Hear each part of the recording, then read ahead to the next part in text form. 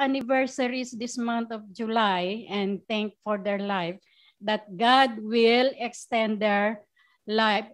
My sons in the Philippines is their wedding anniversary today. So I just greeted them. Happy anniversary. God will bless you more. And thank God for that. Let us pray. We welcome everybody. All the angels around us will join us. Okay, Father God, thank you for today, because this is the day that you have made for us to praise you and worship you, Lord. And thank you for replacing those negative thoughts in our mind. Thank you that you will put the positive thoughts so we can move on. And thank you for bringing down the holy fire on our heart, so that this holy fire will work in us every day, so we can do what you want us to do, oh Lord Jesus. Thank you so much, humbling ourselves before you, oh God. Thank you that you always forgive us. Hallelujah. We pray that everybody will be blessed today. And I pray, Lord, the service today will be a blessed and fruitful service. And everybody that hear your words, hear your message, Lord, will be planted in their hearts, oh God, and they will follow you, oh Lord Jesus, because anything that is coming from you, oh Lord, is a blessing, is an encouragement to everybody. And thank you, whoever your messenger today, oh God. Thank you that you bless him, anoint his lips, oh God, that everything he will say coming from you, oh God. And thank you, Lord, and cover him with your precious blood, and let your cross be in front of him and behind him, oh God. Thank you so much. We bless and praise your name. We give all the praises and glory. Lord, even those people, their spirits are not here, let them feel, oh God, touch them so that they will feel you need them in this place, not because of their presence, their spirit, so that they can feed also their spirit with your messages. And thank you, we give you praise and glory to you in Jesus' name. Amen. Let's just stand. Let's just welcome the Lord with praise this morning. How about you in your own words? Just begin to worship him. Thank you, God, for your presence, Lord, this morning. Thank you, God, for this room. Fill every corner, every space. We dedicate this place to you right now, Lord God. May your spirit live here. Your spirit be welcome here. Your praise inhabit this place, Lord God. Drive out every darkness, every evil thing from our heart, from this room right now, Lord God. Let us just be with you, together and alone with you, Lord, right now. In Jesus' name. Amen. Amen. His love never fails. Amen. Let's worship him together, church.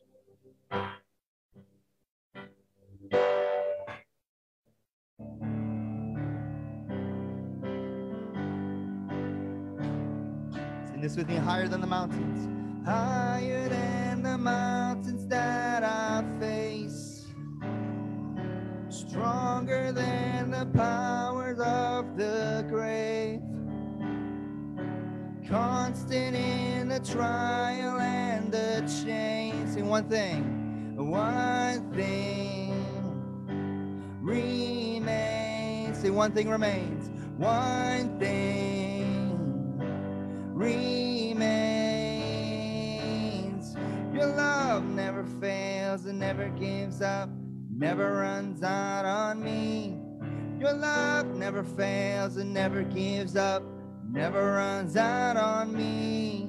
Your love never fails and never gives up, never runs out on me. Your love. Hallelujah, amen.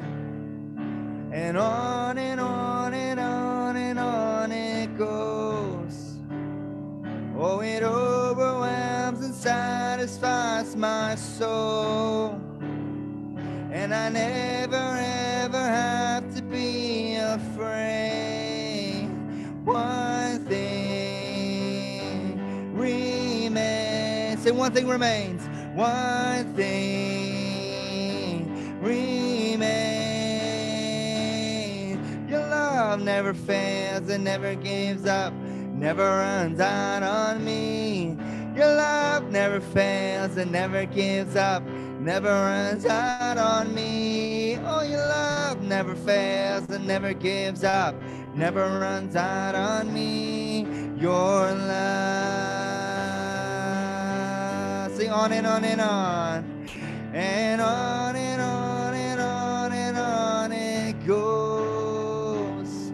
Yes, it overwhelms and satisfies my soul. And I never ever have to be afraid. One thing remains. One thing remains. Your love. Your love never fails, it never gives up, it never runs out on me. Your love never fails, it never gives up, never runs out on me. Your love never fails, it never gives up, never runs out on me. Your love. Sing in death and in life. In death, in life, I'm confident and covered by the power of your great love. All my debt is paid. There's nothing that can separate my heart. Your great love. Your love never fails, it never gives up, never runs out on me. Your love never fails, it never gives up, never runs out on me. Your love never fails, it never gives up, never runs out on me. Your love. Sing that together one more time as a church.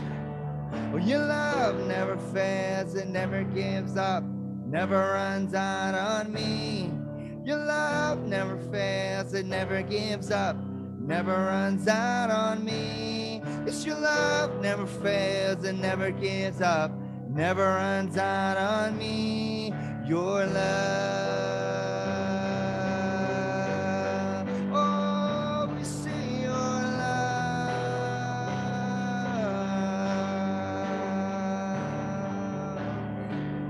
Woo. Thank you, Jesus. Thank you, Lord. It's powerful. You know, are you ready to do the will of God?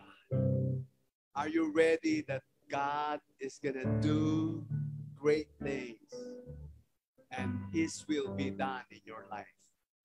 I am ready. I'm ready to receive the will of God in my life, to be done. Amen. Because there's a promise of blessing. Remember that. The blessing of God for all of us is to redeem you, is to give you that grace and for you to be restored and for you to have that wonderful, wonderful promise of God in your life, which is the blessing of joy, the blessing of hope, the blessing of love, the blessing of peace, and the blessing of freedom. The freedom to do what is right. And that is the will of God for you. The will of God for you is to stand in the blessing. Remember Abram. God blessed Abram, right? But the blessing of Abram is not just for him. It's not just for all these people that we know that God blessed. But God blessed Abram. He blessed Abram, and the blessing of Abram is yours. It belongs to you through Jesus Christ. Amen. Hallelujah. Praise the Lord. Amen. Give a hand to the Lord. Hallelujah. Can we sing that one more time? Refinest fire. Come on, church, say it. This is the will of God for you. Like heart's once desire. You used to be holy, now He wants you to be holy. He wants you to be righteous. Holy, set apart for you, Lord. I used to be holy, set apart for you, my Master, ready to do your will. Ready to do your will. Ready to do your will. Yes, Lord, we receive it today, Lord.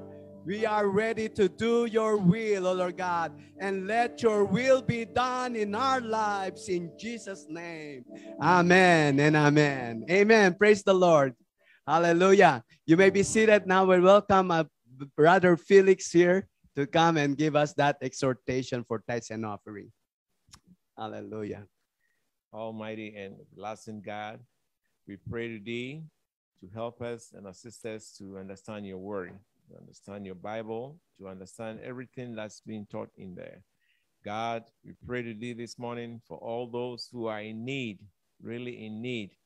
God, please assist them. Please find a way. Please find every means to support these people. And in the name of the Savior, Jesus Christ, amen. Yeah. We're here this morning to talk about tithes and offering. Tithes and offering is something that's been in the centuries supporting communities and also supporting ministries. We talk to everybody here today that anybody that has something to support their ministry should do that. And that's the only way the ministry can go on.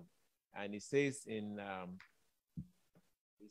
Deuteronomy 8, verses 18, and it says, but remember the Lord your God, for it is He who gives you the ability to produce wealth, and so confirms His covenant, which He swore to your ancestors as it is today.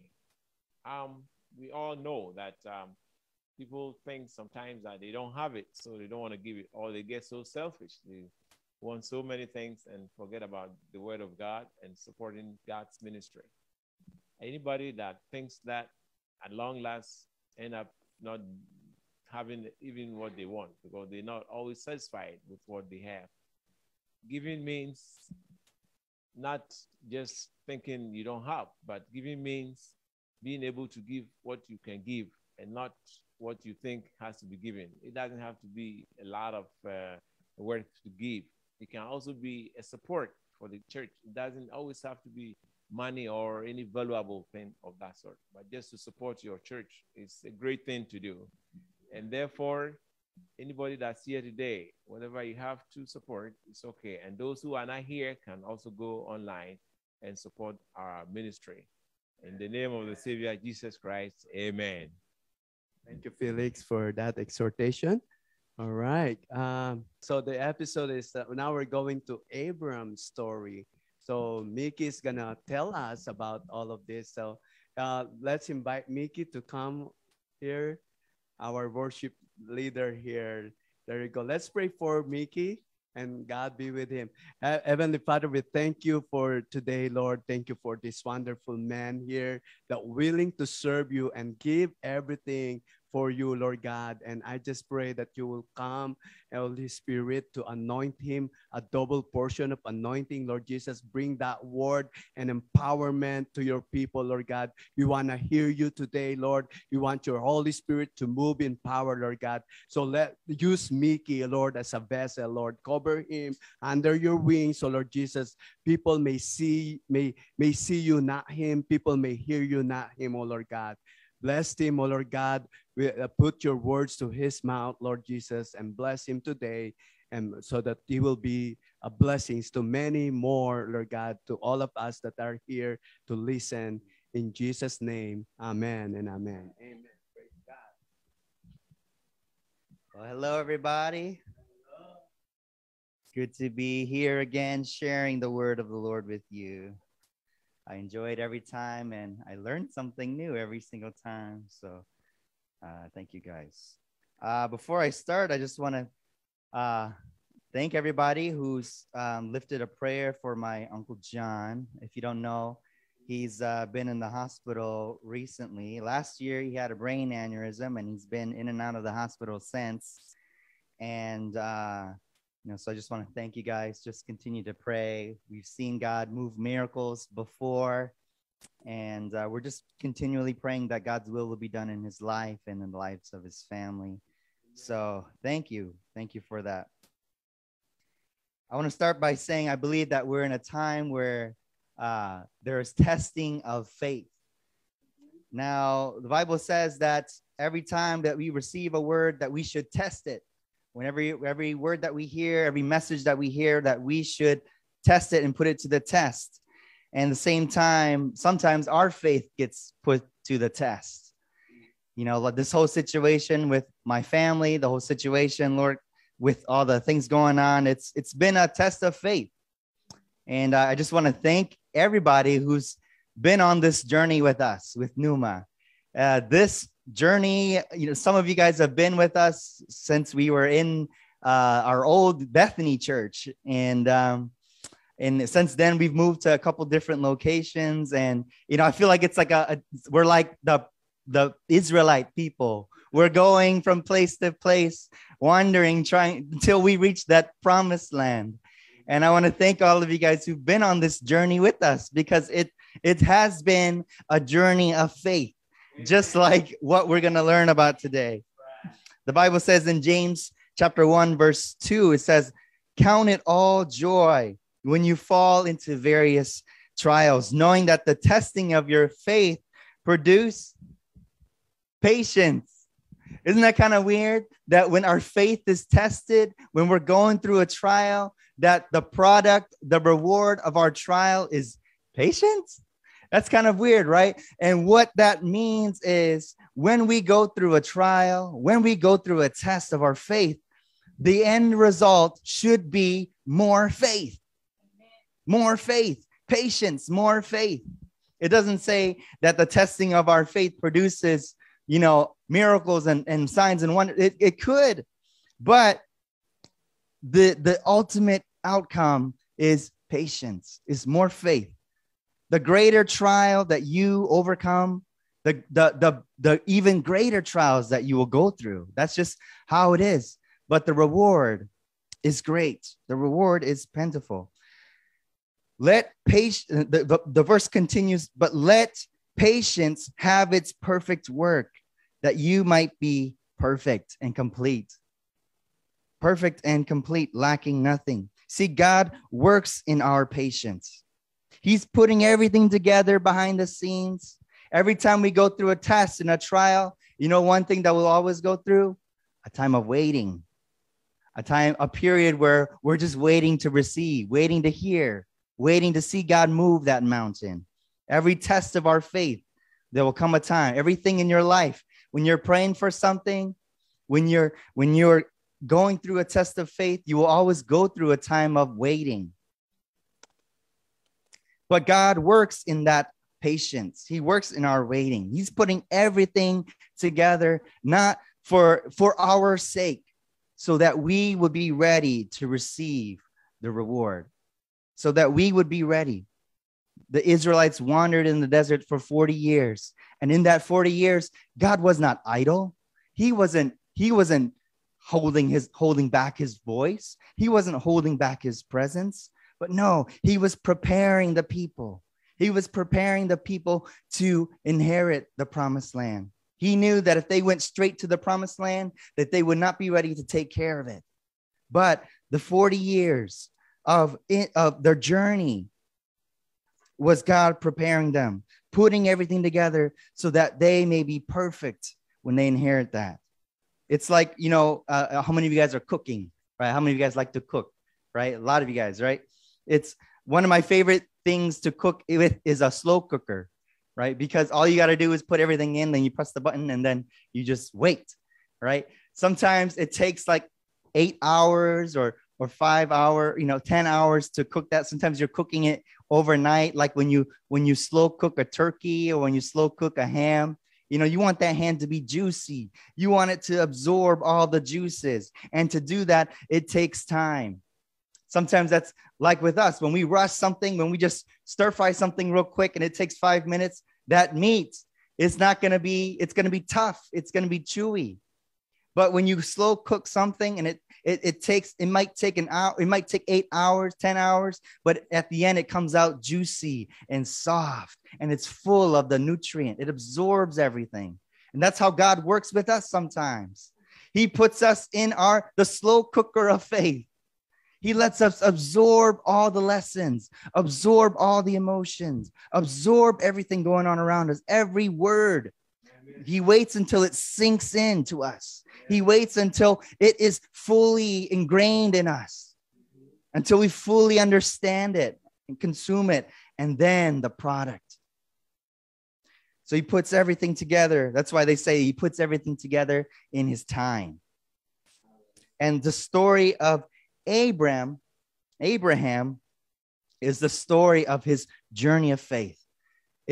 He was already an elderly man. And during those first 70 years, God was preparing him. So we begin our journey with Genesis chapter 12, the story of Abraham. Before he was Abraham, he was called Abram. Genesis chapter 12 says, the Lord said to Abram, leave your native country, your relatives, and your father's family, and go to the land that I will show you. And I will make you into a great nation. I will bless you and make you famous, and you will be a blessing to others. I will bless those who bless you and curse those who treat you harshly. All the families on the earth will be blessed through you. So Abram departed as the Lord had instructed. Wow. So this was Abram's first act of faith. The Lord had called on him one day. The Lord had called on him and told him to leave his father's household, to leave his homeland, to leave all that he knew. You see, he didn't tell him the reason why, he didn't tell him step by step. He just told him the first step, which was to leave. Isn't that funny how God works? Sometimes he doesn't tell us everything right away. He doesn't tell us his entire plan right away. Why is that? Well, I believe that if the Lord did tell us everything right away, start to finish, our whole life, we wouldn't have faith to believe him that it was real.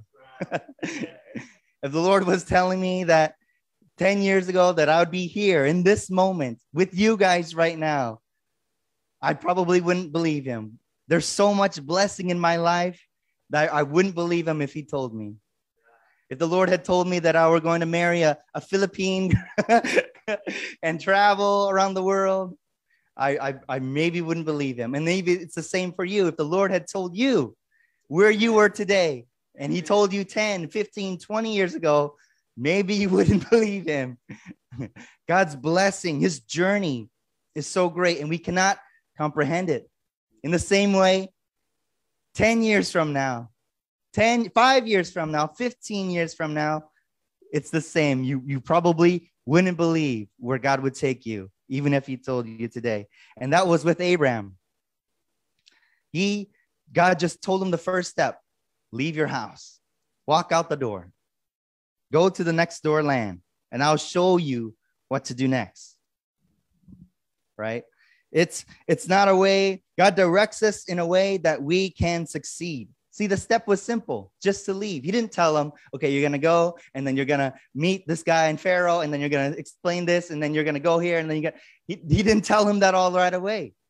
But he leads him in a way that he can succeed. It was a simple command, just to leave his household. And that's the same way that God does with us. He tells us things that we can do. The Lord would never command you to do something that you couldn't do. The steps are always simple. That's his grace and his love for us.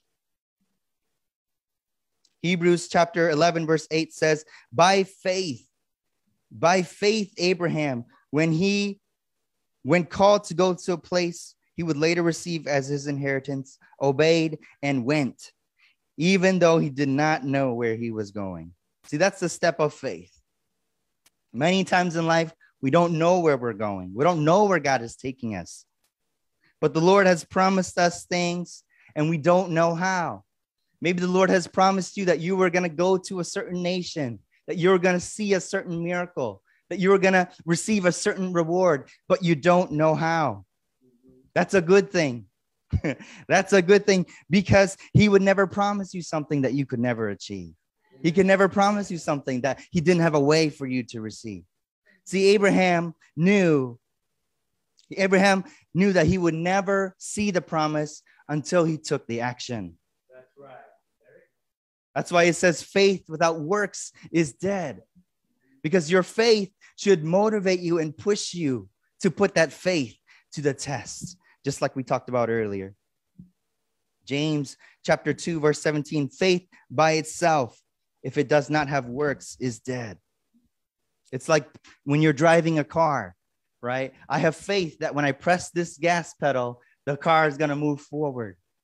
I have faith that when I press the brake pedal, the car is going to stop. If I did not have faith in the car, I probably wouldn't trust it. I'd probably try another way to stop the car or get the car moving, right? It's the same with God.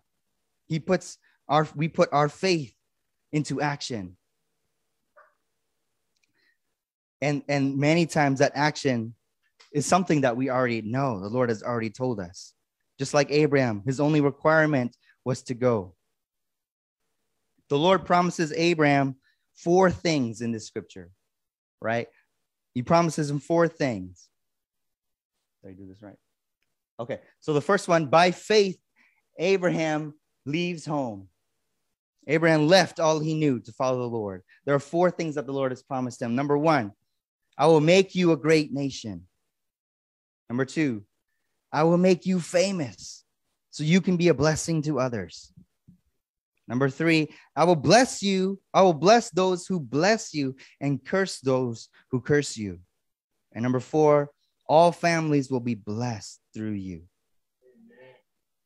So these are the 4 promises that God had made to Abraham. I want you to keep these in mind as we go and learn about his story, as we learn about Abraham. See, Abraham, he was not a perfect person. He had his flaws too. He was a human, just like us. Sometimes we think that the people and the characters in the Bible, they were extraordinary, and that's why God used them. They were just select people with certain amazing skills. They were like heroes. That's why God used them.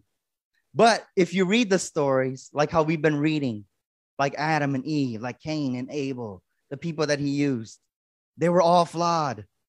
They were human. They needed grace. Just like us. And just like Abraham, he was not a perfect person. As soon as the Lord had promised these things to Abraham, and Abraham left his country and went to the land of Canaan, he was tested. He was tested with famine. There was a famine in the land. So Abraham had to leave and go to Egypt. So right away, when Abraham gets this promise that you were going to be a great nation, that you're going to have, you're going to be famous, that you will bless other people. Right when he receives this promise, he gets tested right away, tested with a famine in the land that God had promised him. And so he goes to Egypt. And we really see what kind of person that Abraham was. Abraham was in Egypt. Deuteronomy chapter 8, verse 2 says, you will remember all the ways which the Lord has led you in the wilderness, so he can humble you, testing you to know what was in your heart. So the purpose of these tests was to know what was in Abraham's heart.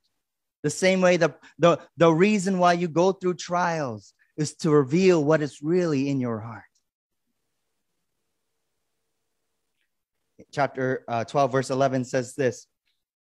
As he went about to enter Egypt, he said to his wife Sarai, I know what a beautiful woman you are.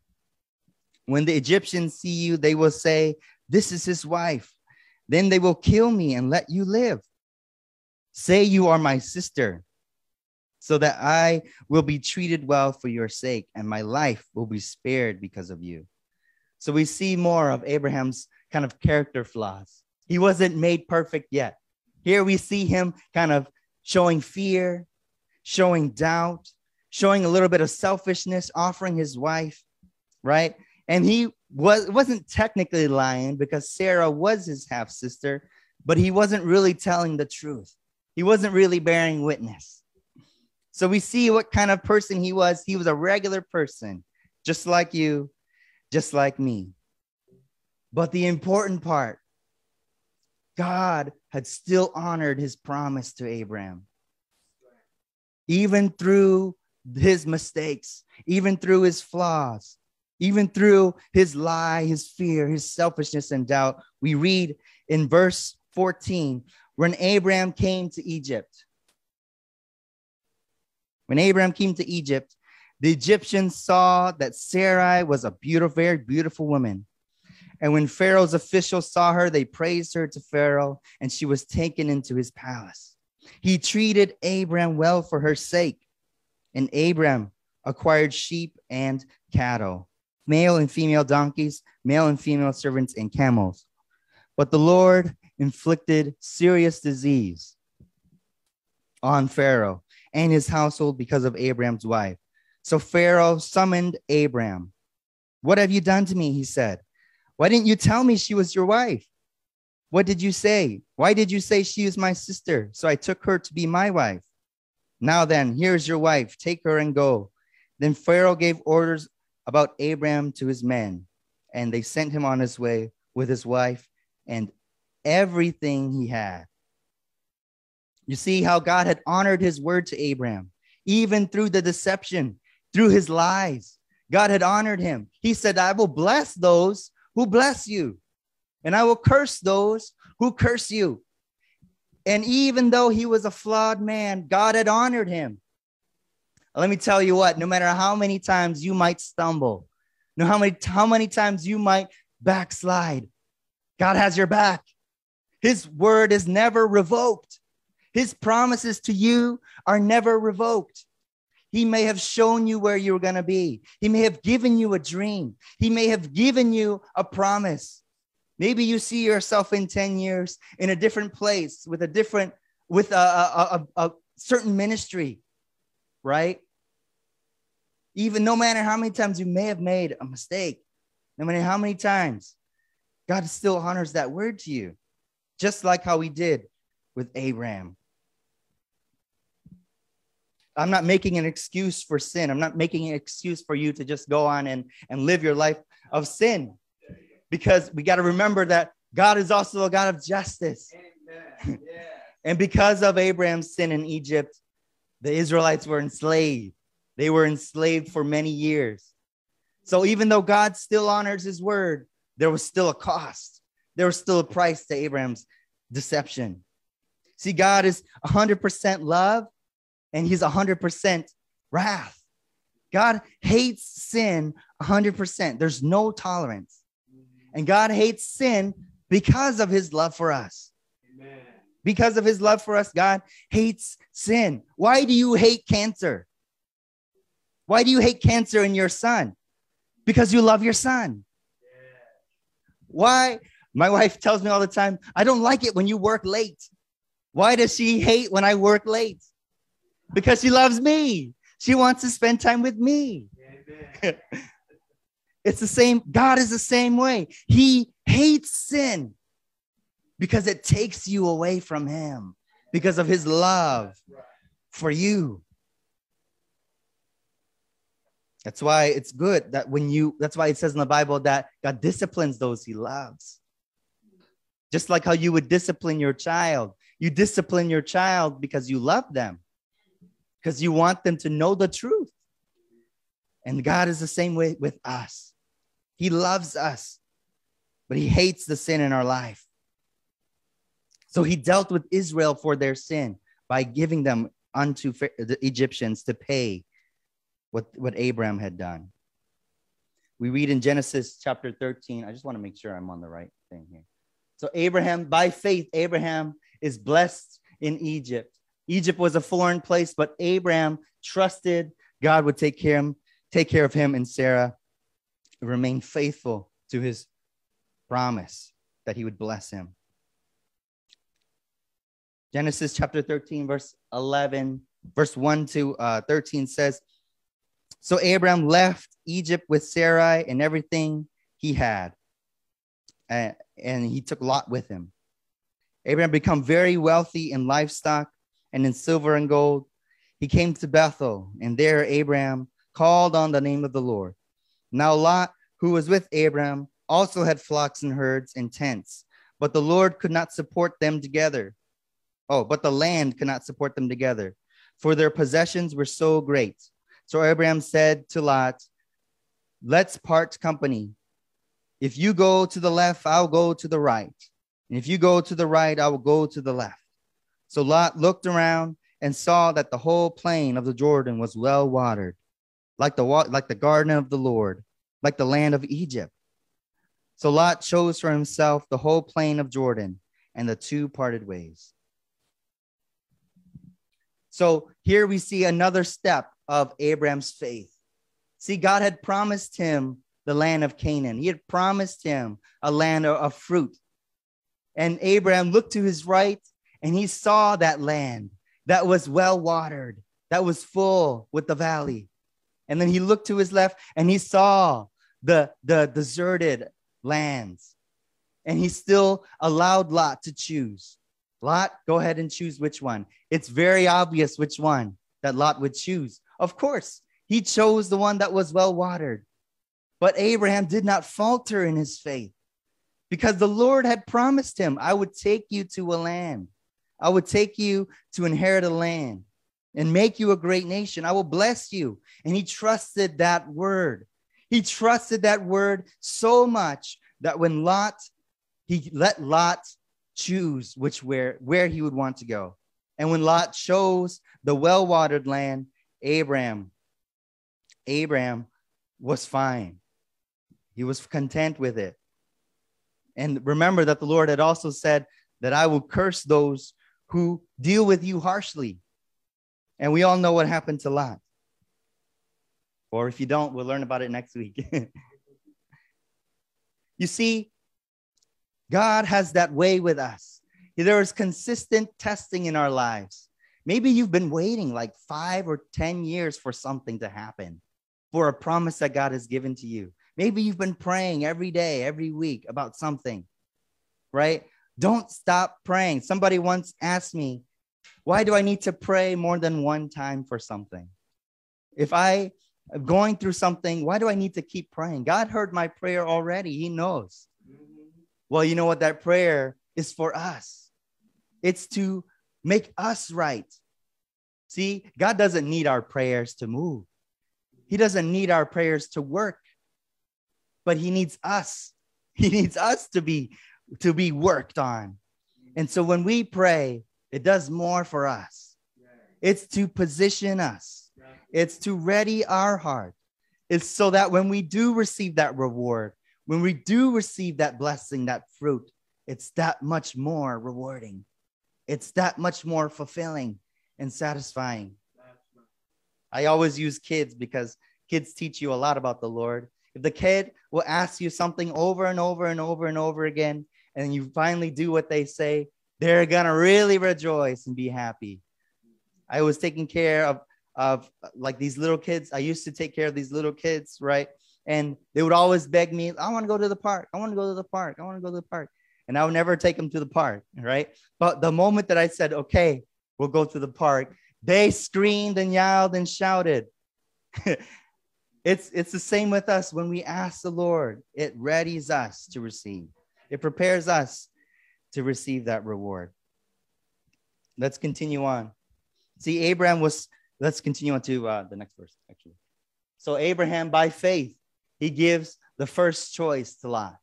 Abraham believed he would receive the land that God promised him, no matter what land that Lot chose. Okay, let's move on. The Lord said to Abraham after Lot had parted from him, look around from where you are, to the north and to the south, to the east and the west. All the land that you see, I will give you and your offspring forever. I will make your offspring like the dust of the earth, so that if anyone could count the dust, then your offspring could be counted. Go, walk through the length and breadth of the land, for I'm giving it to you. So we see a new promise that God has given him. Abraham was starting to see the fulfillment of the 4 promises already. He was already expanding and growing. He already had the wealth, the silver. He had the land. He had received that land already. He was living in it already. He had seen the blessing on his families, right? And like how Lot was so blessed, right? He had seen how through him God has worked. So he's already starting to see this. And right in the middle of this, God challenges him with a new promise. With a new promise. He told Abraham, everything that you see, I will give to you and your family. And the second promise, I will make your offspring countless. See, Abraham had faith to believe in the first 4 things that the Lord had told him. But these next 2 things were a bit more challenging. Abraham knew that Sarai was barren, that she couldn't produce any offspring. He knew that the land around him that Lot had given him was a barren land. It was mostly desert and unfarmable.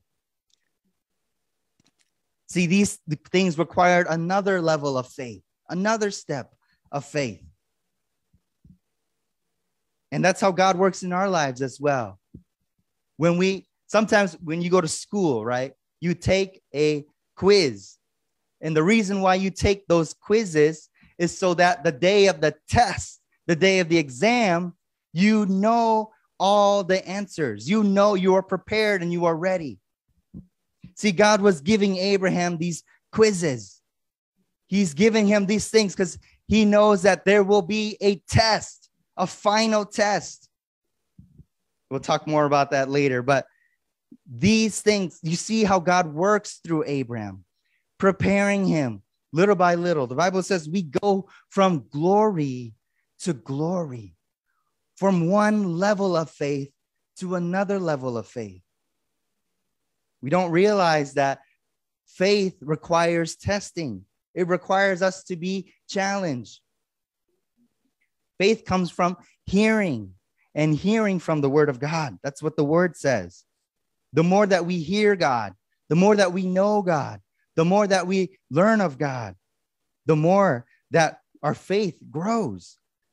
But at the same time, we also need to consider the more trials and testing there will be in life. So if you really want to know God, that's why the Bible says there's a cost. Nobody counts a cost. Nobody builds a building without first counting the cost. And we really see Abraham counting the cost as he's following the Lord. Now his faith was really beginning to be tested. If you ever feel stuck in your faith, stuck in your walk of God, maybe you feel like sometimes you plateau, like your faith isn't growing anymore. Sometimes we all feel like that, and that's a normal thing to feel. Maybe you already saw God move in your life before, so you kind of grown content. You kind of grown happy with where you are. See, but God is always moving. And even though Abraham started to see the fulfillment of his promises, he didn't stop listening to God. He didn't stop hearing from God. He continued. And we know that immediately after this, Abraham was tested again. There was a war in the land. There were kings rising up against other kings. That's what the Bible says in Genesis chapter 14. That kings started to rise up against other kings. And Abraham and Lot, who had went to Sodom, had been captured. So it says this, when Abraham heard that Lot, his relative, had been taken captive, he called out 318 trained men born in his household and went in pursuit. During the night, Abram divided his men to attack them, and he routed them, pursuing them as far as Hobah, north of Damascus.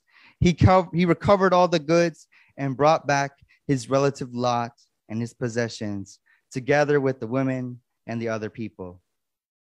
You see, as soon as Abraham received this word that everywhere he sees, that's going to be his, what happened? There was war over that land. See, there were 4 armies. There were 4 kingdoms that joined together, and they fought another 5 armies, 5 kingdoms.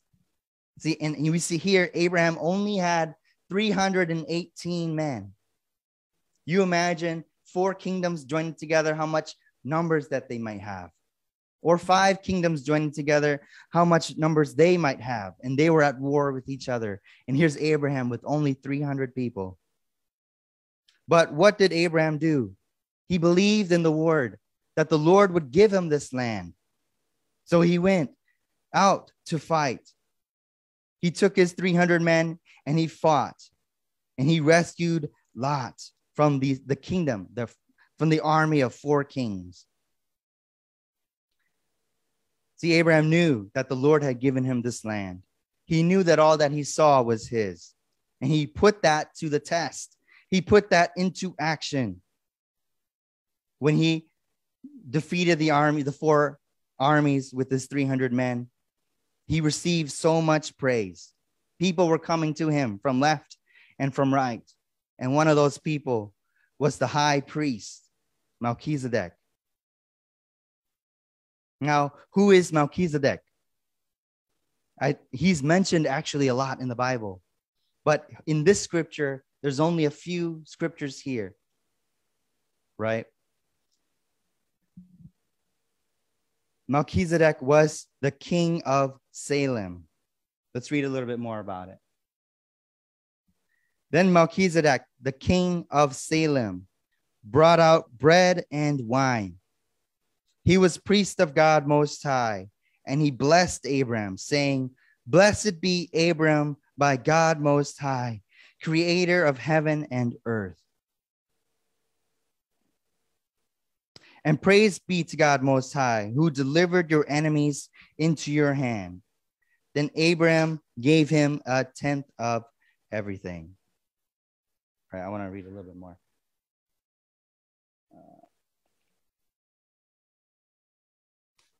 After this, the word of the Lord came to Abram in a vision.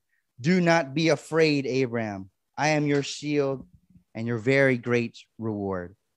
So we see Melchizedek, who's this king of Salem. He was a king, and at the same time, he was a priest. Now, that was really unheard of during this time, that someone would be a king and also a priest. Usually, if you are a priest, you aren't a king. And if you are a king, you're not a priest. But Melchizedek was both. He had a kingdom and he was a priest of the Lord. He brought with him, he was the king of Salem. Salem would later be named Jerusalem. So here's Melchizedek, one of the first kings of Jerusalem, coming to Abram, bringing bread and wine. So why would he bring bread and wine? Well, this was a foreshadowing. It was a prophecy of how Jesus would later give bread and wine to his disciples by giving his life. See, at this time, Abraham had committed many sins. He had murdered. He had gone out.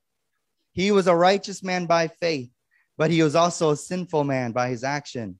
He had committed murder. He had committed lies in Egypt. And this bread and this wine was a way that God would atone with him, that God would forgive him, because we know that God would establish a covenant with him. And this covenant with Abram required him to be cleansed, required him to be made right with the Lord. So the king, Melchizedek, brought with him bread and wine. He was a priest of, it says here, the Most High God. God Most High. In this time, they would call this the priest of Yahweh. The priest of Yahweh, the one and true God. So as a representative of the kingdom, Melchizedek's name also meant peace and righteousness. So you see all these ways that God had been faithful to his promises to Abraham. And this was the high point of his faithfulness, that God would send Melchizedek, the servant, the high priest, to come and bless him. So that way he could receive the covenant, which we'll learn about in the next week. And the Lord came to Abram and said to him in a vision, "Do not be afraid. I am your shield and your reward." So for Abraham's faithfulness, for his belief that God would fulfill and meet all his promises, the Lord gave him the best reward that you could get. Himself, his presence as your shield. That means that no matter what you would do, that Abraham would find favor with the Lord. These scriptures have been about Abraham's journey of faith, and this is only the beginning. Abraham was tested over and over again. The reason why he was tested was so the Lord would know what was truly in his heart, what he was truly made of. And after he had endured these tests, he was blessed by Melchizedek, the first priest. I don't want to get really theological with you, but in Hebrews, it talks about the order of Melchizedek. I'll just share a little bit. It talks about the order of Melchizedek and how Jesus had been higher. The order of Jesus was higher and greater than that of Melchizedek. And we know this because when you make a sacrifice to atone for your sin, you would have to bring a pure and a spotless lamb. See, that's why Abraham gave him a tenth of everything. He was atoning. He was giving a tithe to bless Melchizedek, to atone for the things that he had done, because it required sacrifice. It required sacrifice from him to be made right. And Melchizedek, as the first priest, this was a tradition that was carried on over and over again, that people would bring their sacrifices to the Lord as a tithe, as an offering to the high priest. And the high priest would then offer that unto the Lord. So you need a mediator. And Melchizedek was that mediator to prepare God's covenant with Abram.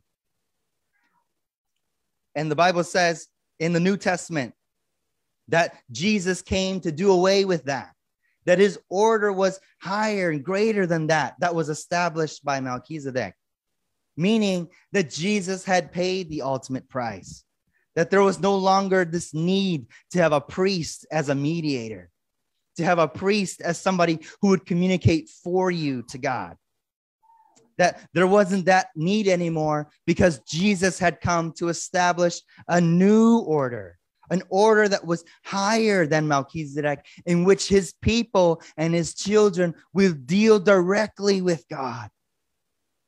And we know that mediator and that medium is through Jesus. So when he says that he established his order, he wiped away with the need. That's why we can come to the Lord directly. We can come to Jesus directly, and we can pray in his name. That's why we pray in his name. When we pray to God, we always pray in Jesus' name. And we pray that because there's no way that we in our sinful selves could communicate with God because of our sin. But when we pray through Jesus, when we pray through his name, through the name of Jesus, all of our sins are borne with him. We become born again through Jesus, through Christ. So that was the explanation of why the order of Jesus is greater than that of Melchizedek. So let's consider this as we continue to study the word of Abram. As we continue to look into the story, we're just in the beginning. Next week, we get into the real meats of Abraham's faith, why he was considered one of the most faithful, why he was considered an example of faith to all the Jews. See, God had fulfilled his promises to Abraham thus far, but there was yet another test that he would have to go through. So let's pray, let's close, and let's ask the Lord that he would work in us in the same way that he works with Abraham. Lord, I pray, Lord God, that this message today would resonate in us. It would resonate in our hearts. Lord, if you can use Abram, a flawed man, Lord, I believe you could use us in the same way. Lord, I believe that today you're calling us to go outside of our comfort zone, just like what you did with Abram, to leave our household, to leave what we know, to leave what we have always known, to follow your voice, to follow your call. And Lord, I pray, Lord, that you would strengthen us with the strength that Abraham was strengthened with, that we may have the obedience, the drive, the patience to go through. Lord, I pray that you would test us and refine us. Put us through these trials that we may come out stronger, that we would come out higher. That's why you said in your word to rejoice. And so we rejoice today, this morning. And I pray that this word would stay with us. It would encourage us every time we hear it. And I thank you, God, for your word today in Jesus' name. Amen. Amen. One more thing real quick before we go.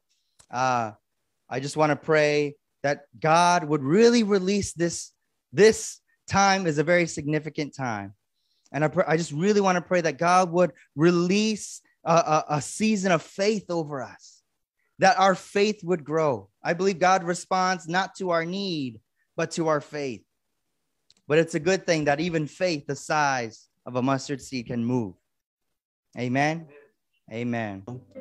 The blessing of Abram now is no longer Abram, it's Abraham, right? How many of you knows the sing that when I was a kid, there's a children's song, they call it Father Abraham, 7 children, like, Father Abraham. I don't know if you know that song, but that song is just a song of blessing to many. It's not only 7 children that Father Abraham has, but all children, all throughout the entire world, who believe in God, who believe in Jesus, who have relationship with the Lord, who have relationship with God, has received that blessing that comes from that God bless Abram. And that blessing is not only for Abram, but that blessing of Abram is yours. It belongs to you through Jesus Christ our Lord. Amen. Jesus Christ is the fulfillment of all these blessings that God has promised to people from the very beginning. And that's what we need to hold on. We need to grab hold of what God has in store for us. God stores for you a blessing.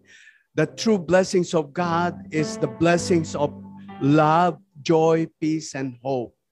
And when you have those, when you have that possession of joy, peace, and hope and love, I surely tell you that when you have that, you will never be worried. You will never be afraid. You'll never get that fear of what is ahead. You'll never get that worry or something that you think too much about what would be the next day in your life. Because you have peace, you have that joy, you have that blessings, you have that promise that God has promised from the very beginning. Amen. And today, that's what we're asking God for, to bring that in our thoughts. To bring that in our thoughts, that this is God's promise for me. Not this world, that because many of us probably struggle today. You struggle of many things in life, and you keep thinking about those struggles. You keep thinking about those things that doesn't give you peace, that doesn't give you joy. Actually, those things put you down, and those things that are worldly things. But if you think about godly things, which is the will of God for you, is to bless you, and the promise of God for you is to love you, is to give you hope and a future. That is what you need to think about. Things about heavenly things and not the worldly things. Do not think what you can do, but think about what can He do for you. Because He is God that is able. I am not able, but because of God, I am able to do. And I'm able to reach out the promise of God in my life. Colossians 3 verse 1 to 3 says, Paul says that, think about the things that is heavenly, and do not think about the things that are worldly. And let's focus our mind, because we don't want this mind or our thoughts to control our lives. We want to control our thoughts, instead the thoughts that we have controlling us. You are able to do it so because you have Jesus in you, and the power of the Holy Ghost will come upon you and give you that strength that comes from God, and that helps that comes from God. Amen. How many of you believe that? I believe that. So let's stand. Lord, we believe with your promises. You have promised us to bless us the whole thing, that from the very beginning, the promise that you have for us, the very beginning that you created us to be holy, to be like you. You created us in our own image, and you want that to be restored in us. And that is the true blessing, to have relationship with you, to be with you forever. And that is the true blessing, God, to be you as our Father and us as your children. As what we said in your word, Lord, I will bless you, so you will be a blessing. And that promise, Lord, give us the hope, not just only for ourselves, but hope for others that are not belong to you yet. Because there are many people out there, Lord Jesus, they're still seeking for the truth. They're still searching for what they're trying to look for, something that what they're looking for that they could not found. But the truth is, there's only one thing that man needs to be searched for, and that is who you are, Lord. And once they found you, once they seize you, Lord, the promise of yours will be given to them. As what you bless us, you will also bless them. And here we are, Lord. Use us, Lord Jesus, because we are blessed. We are so blessed because we have you. And use us, Lord God, to be a blessing to many, to impart these blessings that we have. Thank you, God. Lord, I pray these blessings that you have for all of us, which is the grace. May the Lord bless you and keep you. May his face shine upon you and be gracious to you. that you may, and may He lift up His countenance upon you and give you peace. And this is the blessing that comes from God. The peace, the joy, the love and comfort that you needed, and the hope of glory and eternal life. I pray this in Jesus' name. Amen and amen. Amen. Praise the Lord. Hallelujah. Well, thank you for joining us today. If you have any prayer requests, if you have any things that you would like to be part, to impart with us and share with us, and we'd love to pray for you. We are every day open, 24/7. Amen. God bless you all, and I love you all. Thank you for joining us. See you next week.